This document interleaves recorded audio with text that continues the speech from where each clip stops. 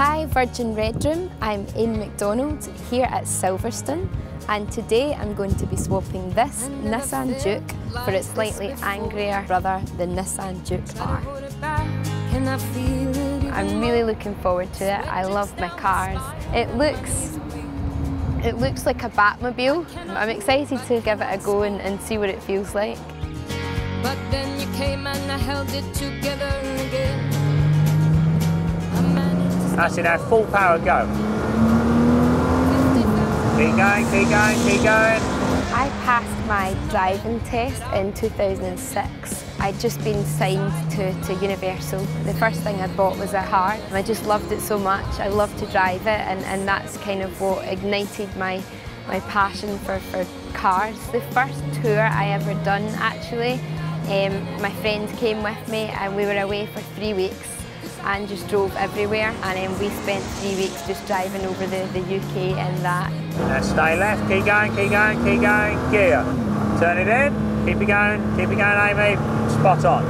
I remember once when I was driving about with my friends, and then we were all in the car. We had the radio on, and on came Cyndi Lauper, Girls Just Want to Have Fun. So we turned it up full volume, and up next to us pulled a car of really good looking young boys, and there we were just singing our hearts out to Girls Just Want to Have Fun, and they were all looking in as if, what are they doing? And it was quite embarrassing.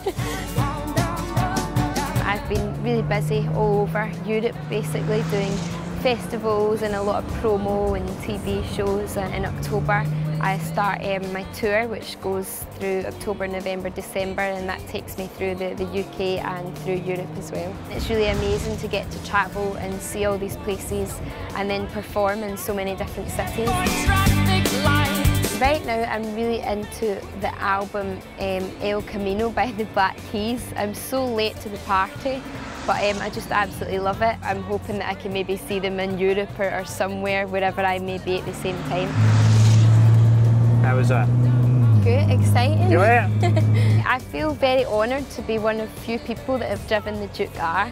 It's got a lot of power. I really enjoyed my day here, and I really loved going around the track here at Silverstone.